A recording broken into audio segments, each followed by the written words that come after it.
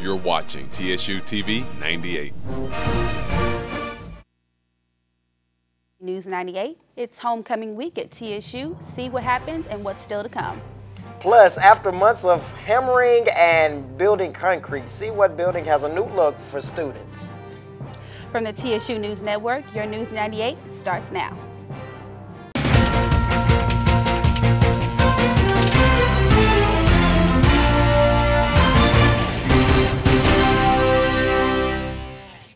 Good evening and welcome to TSU TV News 98. I'm Delvakio Brown.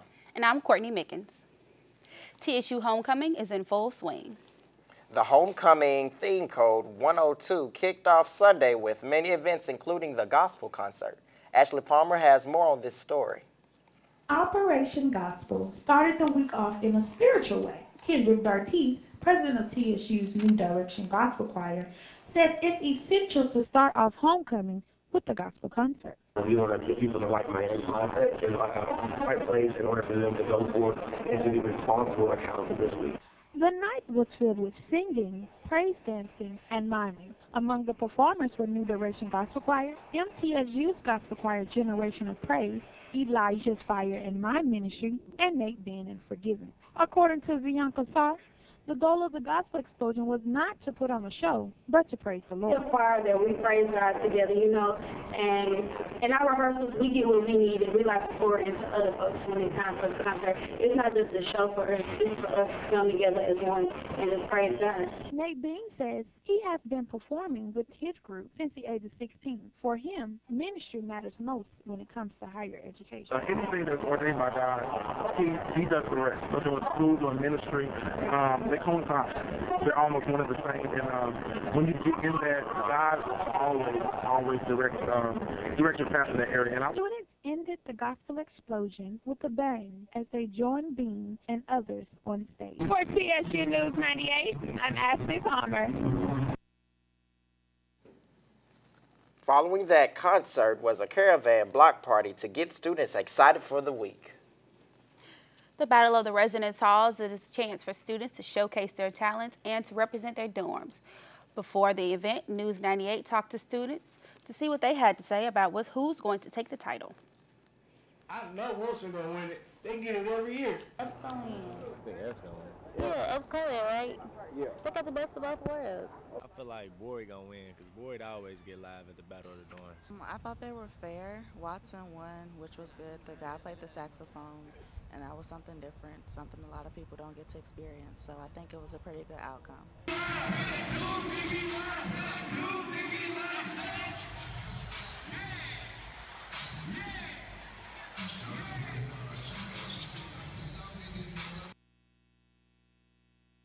Football Hall of Famer Claude Humphrey and former directors of the Honors Program will be recognized at this year's Scholarship Gala.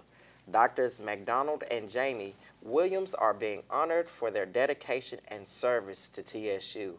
Hosting the night's event will be comedian Jonathan Slocum, graduate student and saxophonist Jasmine Gent, along with other TSU's finest will be entertaining guests. The gala will take place Friday at the Music City Center. The reception starts at 6 p.m. The gala starts at 7. Free parking and shuttle service is available from the Avon Williams campus from 5:15 to 11 p.m. Homecoming continues with even more events for the rest of the week. Tomorrow is Homecoming concert, including Juicy J and Little Duval at 7 p.m. in the Gentry Complex. The pep rally will be Friday at noon in Hale Stadium. And on Friday, join the Greeks at the Pan Helic Step Show at 5 p.m. in the Gentry Complex. Tickets are on sale for $10. There will be $20 at the door. The Homecoming Parade will take place Saturday at 9 a.m. The parade will take place at 14th and Jefferson Street to 23rd and John Merritt Boulevard. The pregame show starts at 5:45 at LP Field, and the kickoff is at 6. Tennessee State University is putting out a warning for students during this month to stay safe during homecoming season. Campus warned not to leave campus with strangers. Police also caution students not to carry large amounts of cash with them on their ATM and credit cards. Officers add you shouldn't let new friends visit you in your room. Instead, stick to public areas like the Student Center. Their last warning is to avoid dimly lit parts of campus where you're alone at night.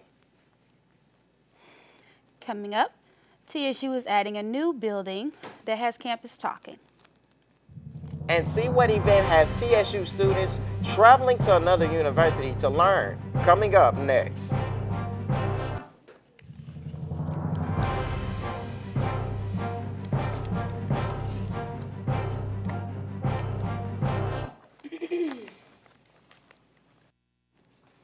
TSU President Glenda Glover, joined by Dean Sandra Reedy and other university officials, federal and state stakeholders, and elected officials, held a ribbon-cutting ceremony for 3 new buildings on campus. The 3 buildings are worth $12 million combined and were funded by the U.S. Department of Agriculture through its National Institute of Food and Agriculture. The Agricultural Biotechnology Building is the first new building constructed at the university in nearly 8 years. It contains more than 12 state-of-the-art labs for cutting-edge research, including DNA synthesis and analysis. TSU Mass Communication students spent a day at Lipscomb University discussing guns, gays, and politics. The day-long media ethics conference was entitled Morality and the Media. The panel discussions of 3 issues, including how the media cover them, lunch after the break. Keynote speaker Al Tompkins, senior faculty at the Poynter Institute, spoke on the difference between accuracy and truth, as well as thinking critically. Thompson says the most important skill a journalist can have is the skill of critical thinking and looking beyond what happened. TSU's aristocrat of bands are gearing up for the 2015 Honda Battle of the Bands in hopes that they are selected. The event will take place in January 2015 in Atlanta, Georgia, with the theme March On. Each year, 8 bands from HBCUs all across the country are selected to showcase their talent at the Georgia Dome. In order for TSU to win one of the spots in the showcase, they need your help. Voters can go to HondaBattleOfTheBands.com to vote for the 6 times a day. Voting ends October 15th. 1 in 5 students become victims of sexual assault on college campuses across the United States. The White House is calling this an epidemic. Lawmakers in California recently approved a bill to curtail sexual assault on college campuses. The Yes Means Yes bill passed unanimously at the California State Senate.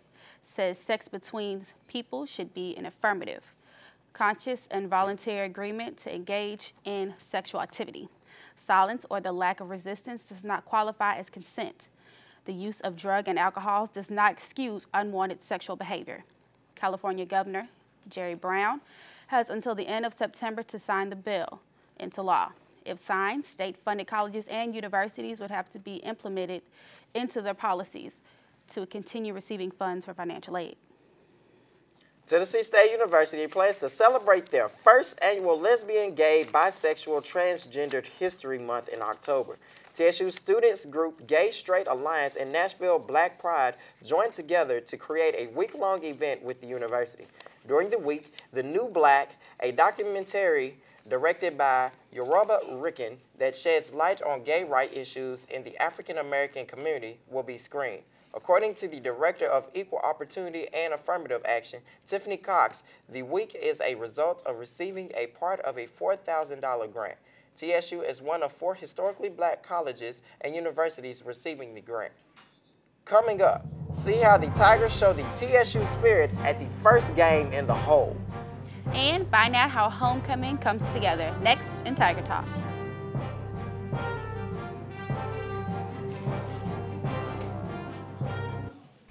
Welcome back, TSU. Today in Tiger Talk, we have Simone Tunstall here, a member of the Student Union Board of Governors, the event planners for homecoming. How are you doing today, Simone? I'm doing great. How are you? I'm doing great.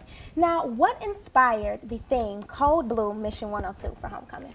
Well, Tennessee State University, we've went through so many different themes over the year, so we were looking for something a little bit different, but actually 102 represents the 102 years Tennessee State University has been in existence. Okay, great. Now, what does it take to plan these events? When did you guys get started? We actually got started last year on Christmas break. it takes so much in preparation for this. We actually have to get volunteers just to help us with decorations and things like that. It's so much work. Oh, wow, Christmas, that's Yes. a long time, but y'all are doing a great job.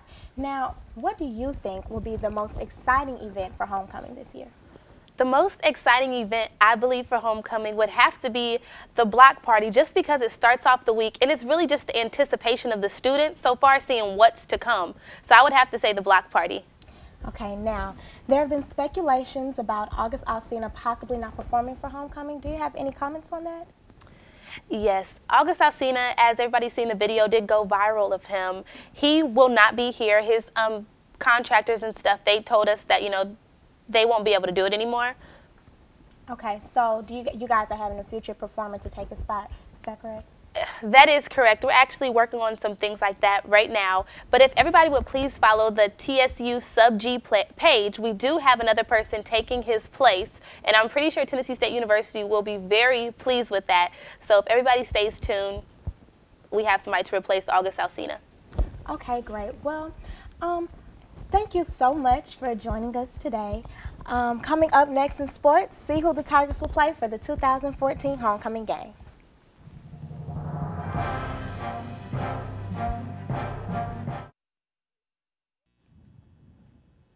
Many complained about the heat last Saturday, but that did not stop our Tigers from gaining another victory. Playing their first game in Hale Stadium against Tennessee Tech University, Big Blue dominated with a 10-7 win. Both teams scored their touchdowns in the first quarter.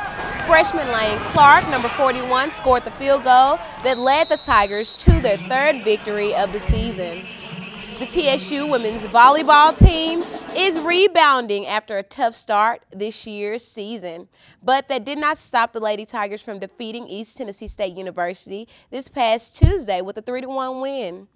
The Lady Tigers are preparing for the next home game, which will be on this upcoming Friday, September the 26th at 6:00 p.m. Beat us there. Get geeked. It's homecoming week. While some students enjoy the fun-filled events, others wait patiently for the Tigers' fifth game of the season. Playing against Florida A&M, the Tigers are 3-1 with high hopes to be 4-1 after this weekend.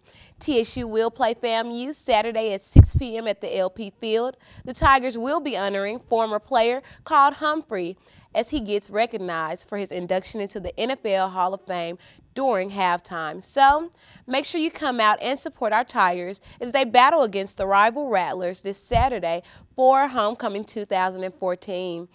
And oh my goodness, I'm so ready for this homecoming game. Like, defense is really aggressive this season. Like, they're on the ball. And we'll be there. Yes, yes. So 2 snaps. It's homecoming week, you guys. And let me shout out the volleyball team because they are working hard, very hard. So, hey, they won this last game and against East Tennessee State, and it was beautiful. So, hey, you guys, I want y'all to know that our matter of fact championships, we're gonna be all right. We're gonna make it to the championships. We're gonna make it. Oh yes. Coming up, see what music concert is coming to TSU. And see next how the music department is taking over TSU.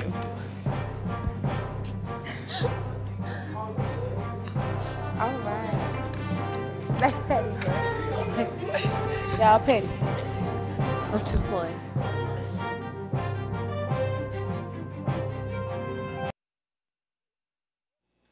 Join the theater department as they present Off the Page, directed by Chante Caraballo. The show will take place October 2nd through the 4th at 7 p.m. in the Cox Lewis Theater. This event is free to the public. The Department of Music and the National Association of Composers presents a concert of new music. The concert will feature music composed by members of the Mid-South chapter of the NACUSA. This event will take place on Sunday, October 12th at 2 p.m. in the Goins Recital Hall of the Performing Arts Center. And best of all, it's free.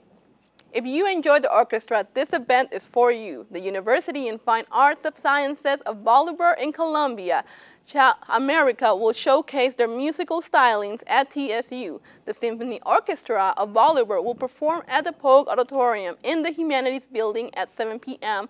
on October 30th. This concert is also free. So, is anybody going to the concert? Yeah, that sounds like it's gonna be entertaining. I might have to check it out. Well, that's all that we have for this edition of TSU TV News. Join us this time, October 8th, for more news that you can use. Good night. Good night.